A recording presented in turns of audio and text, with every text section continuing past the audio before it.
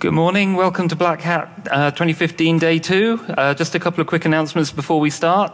If you can stop by the Business Hall in Shoreline A, there are sponsored sessions in theatres A and B. Be sure to check out the Black Hat Arsenal in Breakers D, E, J, K. And sponsor workshops are in Mandalay J, K, and L.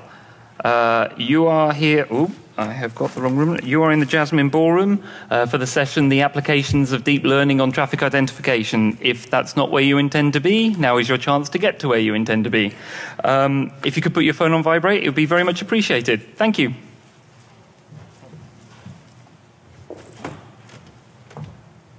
Thanks to Lee Bradison. Hello, everyone. I'm Wang Zhanyi. I come from China, and this is my first time to the Black Hat, and also the first time to USA. I'm glad to stand here. Today, I'll talk about the applications of deep learning on traffic identification. First of all, please let me introduce myself. I'm a signal and information processing PhD. For several years, I have worked for the largest telecom operator of the world, CMCC. Now, I'm a data mining researcher at Qihoo 360, which is the largest internet security company in China. I have accumulated a rich experience of machine learning, and I devote myself to solve the problem of cybersecurity by machine learning and data mining. Also, I have 3 nice colleagues. Our team focuses on data-driven security. Now we study on statistical analysis, deep learning, pattern recognition, and anomaly detection. Okay, let's begin. The contents of my talk are as follows. First, I'll retrospect some traditional methods of traffic identification, then explain neural network and deep learning briefly. Next, I'll introduce some typical applications of our achievement, such as protocol classification, unknown protocol identification, automatic feature learning, and application identification. At last, I will give you the conclusions and future work. As we know, traffic identification is the foundation of cybersecurity. An accurate mapping of traffic to protocols or applications is important for network management, anomaly detection, and so on. We all know some traditional methods. The earliest one is based on special or predefined ports, such as standard HTTP port is 80. The default port of SSL is 443. However, if a port is irregular or has never appeared, it doesn't work at all. Another method is based on signatures, features, symbols, or character. That's the same thing. Cybersecurity experts find static, dynamic, and distinguishable features, but it's very time-consuming and labor-intensive. Also, the signatures will be invalid when protocols are new or not standard. Recently, some people try to find automatic ways to identify traffic. They want to leave the work of generating rules and decisions to the computer. This procedure usually includes 3 parts. First, collect useful features as many as possible. It always needs to compute statistical values or associated scores, such as the time interval between packets, packet size, repeating patterns, and so on. Second, choose a valid machine learning model. The most popular model is decision tree. That is because decision tree can get through the work of classification as well as generate explicit rules for identifying. Then the model outputs predict results. In the whole process, the difficulty is how to choose appropriate features. It always depends on the experience of cyber or security experts.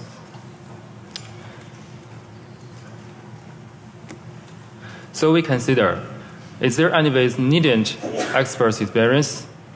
Can we learn features in some unsupervised ways?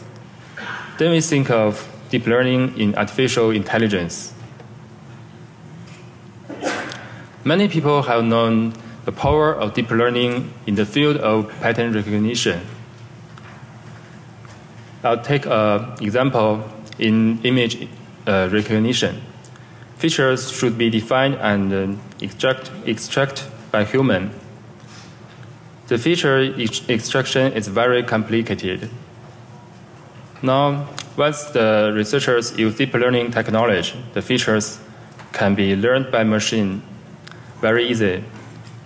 For original feature pixel to deep layer feature, edge or borders, then to the eyes, nose, and last some faces are learned automatically. The voice features in speech and the semantic features in natural language processing are also successfully achieved by deep learning. It looks amazing, right? If we use it on traffic identification, so what? I will briefly introduce deep learning related to our work because it refers to many aspects and explain why it can be used in our topic. Okay. Neural networks are the basic of deep learning. It's a hierarchical structure.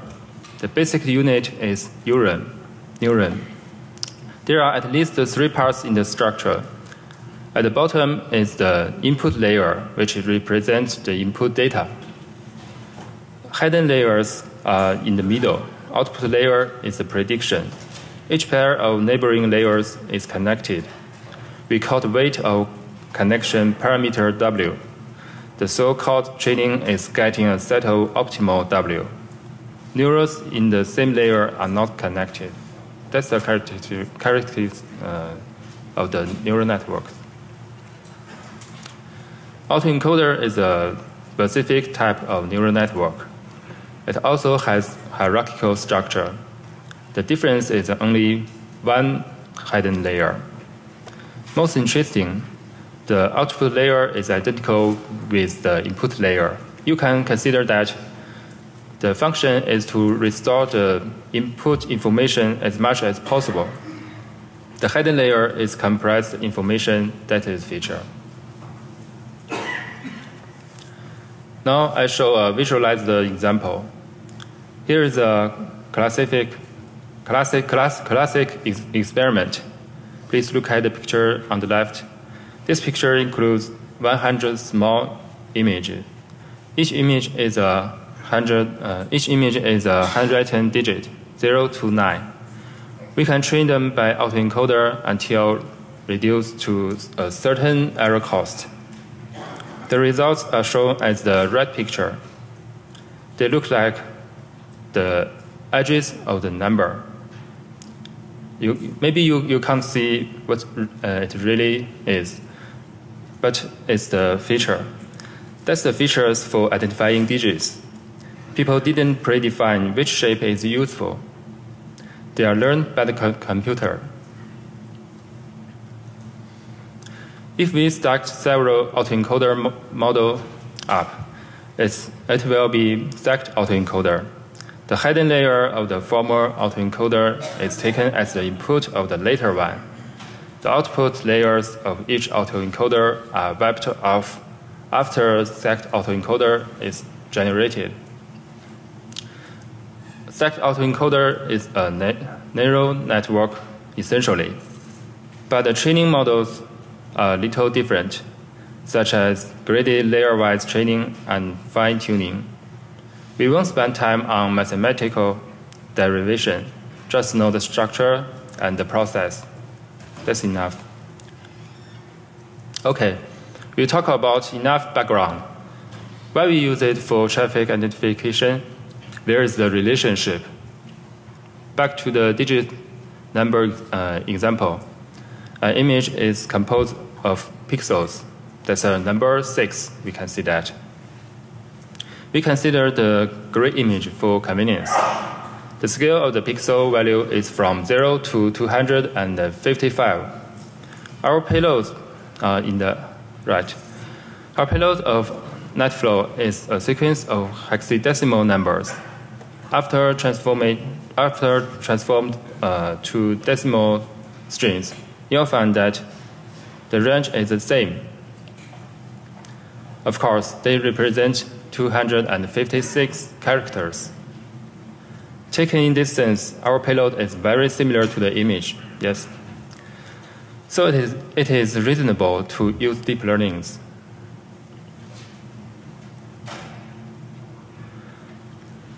Okay, our implementation includes 2 stages. One is training stage, the other is identifying stage. We collect TCP flow data in our intranet and associate the data of the same flow from multi-packets. For training data, sampling is necessary because of the large volume. After transformation, we build a deep learning model. It can be deep neural network, stacked autoencoder, and so on. Finally, give a prediction of testing data by the model. I'll explain every step later on. At first, we use CPU clusters of several servers.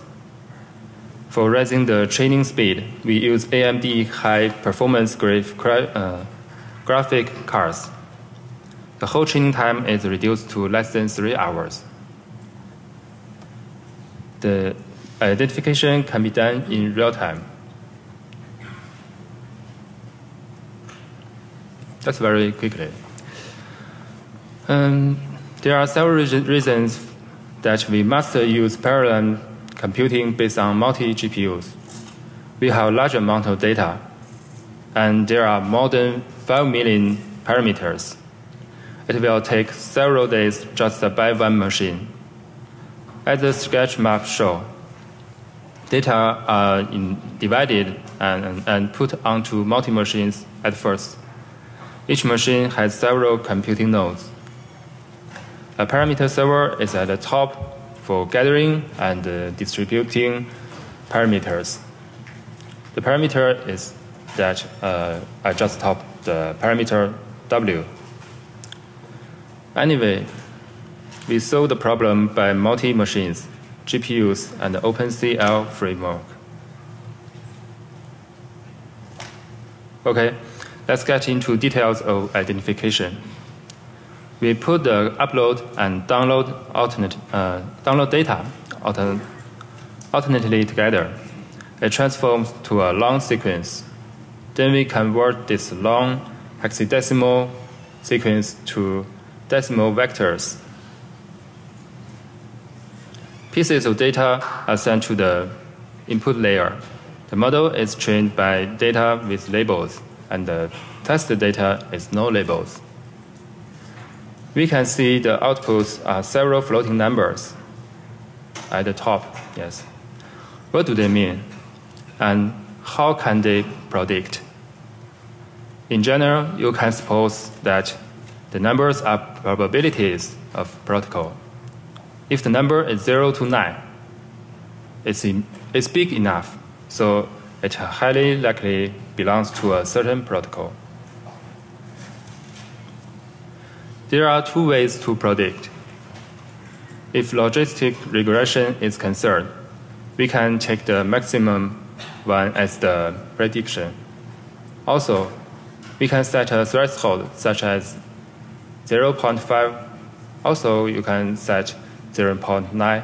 That is very strict. Take the results greater than the threshold as the labels. In this case, maybe more than one protocols are labeled to one payload. The other is softmax regression. Its advantage is that the sum of the values always equals 1. Usually, We choose the label which has maximum value as the prediction. Here are the evaluations for our results. Because HTTP is easy to identify in traditional way, so we don't take it into account. The table lists the precision on top 20 popular protocols. All of them are greater than 0 to 9. Please see the table. There are 4 protocols at the top: SMB, DCE, RPC, NetVoice, and TDS has a precision of 100%. If we don't care the ratio of every protocol, the overall precision exceeds 99%.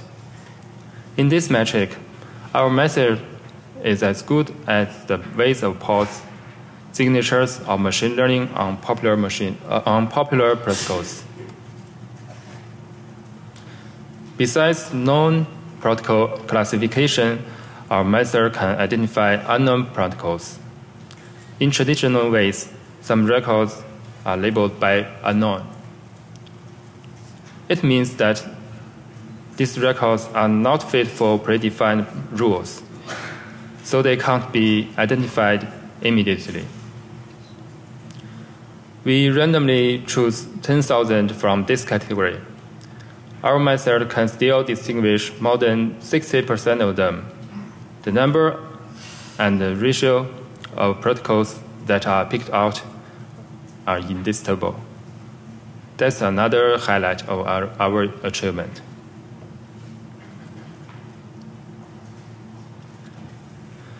As we talk about, besides protocol identification, automatic feature learning is also possible. By an algorithm, we get the degree of importance for every original feature.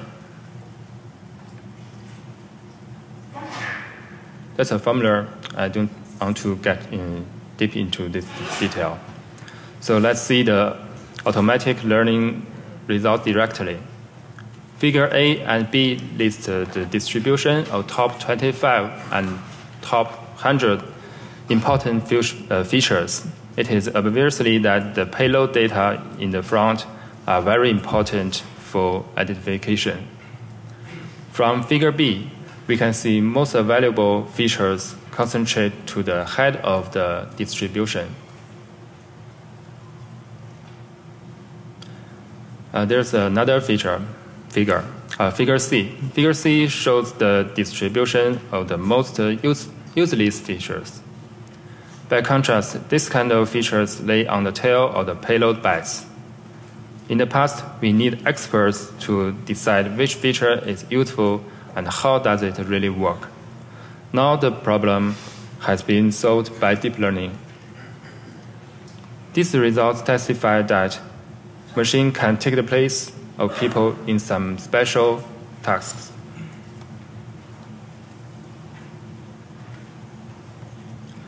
Moreover, deep learning model also performs very well on identifying applications.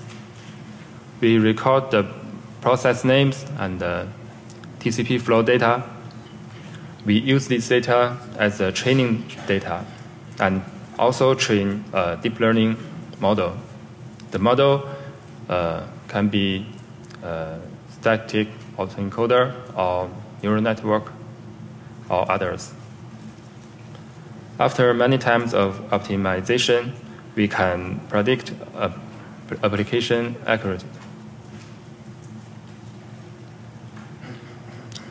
There are more than 800 applications in our training data, and we identify unlabeled data. The performance is very significant. Please see the table. The table lists some common applications in my country and these precisions. Maybe there are some different ones from here, but some of them are popular everywhere, all in the world, such as Foxmail. Foxmail, the precision is 100%, and Xtrail, iTunes, Outlook, IE, and so on. Maybe IE is a little low, but most of them are over 0.9. The overall precision is 96.3%.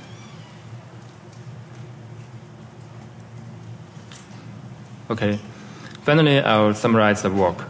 We introduced the applications of deep learning on traffic identification from 4 aspects: practical classification, unknown practical identification, automatic feature learning, and application recognition. Our contribution lies in 2 aspects. One is that we reduce the workload of the experts. People no longer need to extract features by themselves. The other is that we solve the problem of parallel computing on big data. The next step in our work includes applying CNN model. CNN is conventional neural network to improve the precision of identifying applications and analysis of encrypt traffic by deep learning. Okay, that's all. If you are interested in the content, please offer feedback by electronic evaluation in your email. Thank you.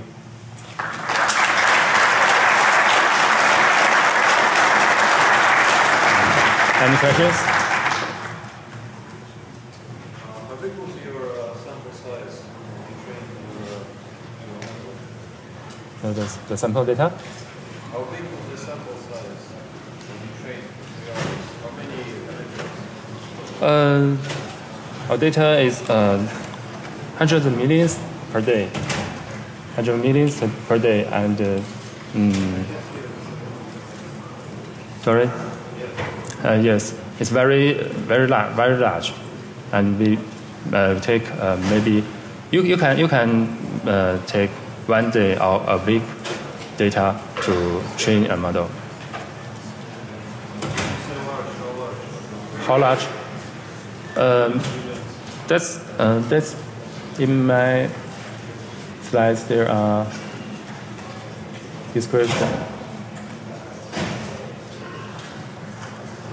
This one. Hundreds of millions original data per day.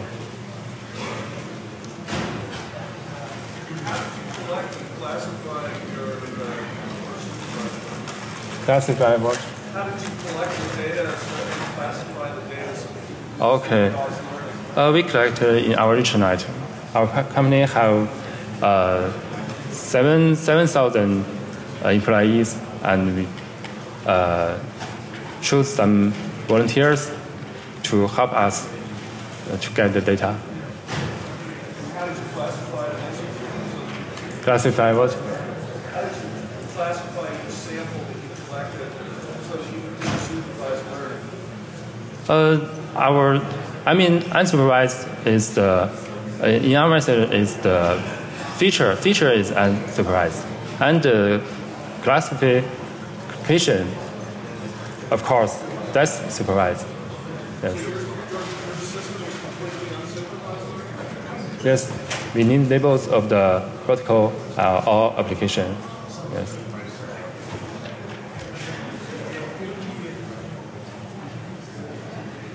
Did you already say how many features were extracted? How many features? Yes. That's an empirical parameter, maybe. We test on several children, maybe several hundreds or 1,000. That's according to the data, maybe. Different data, you will choose the different parameter. Okay.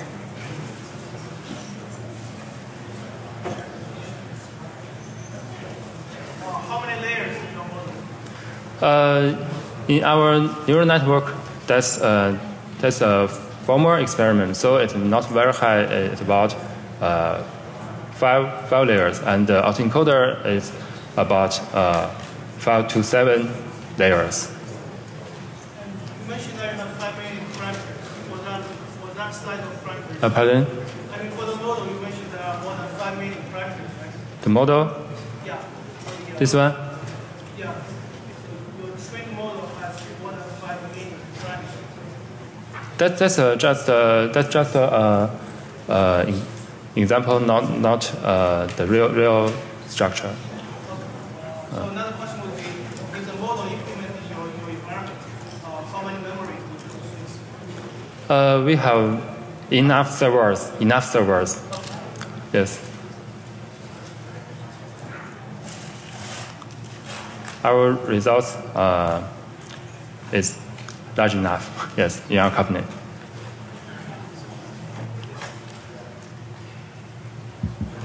Pardon me. Okay, that's all. Thank you. Thank you.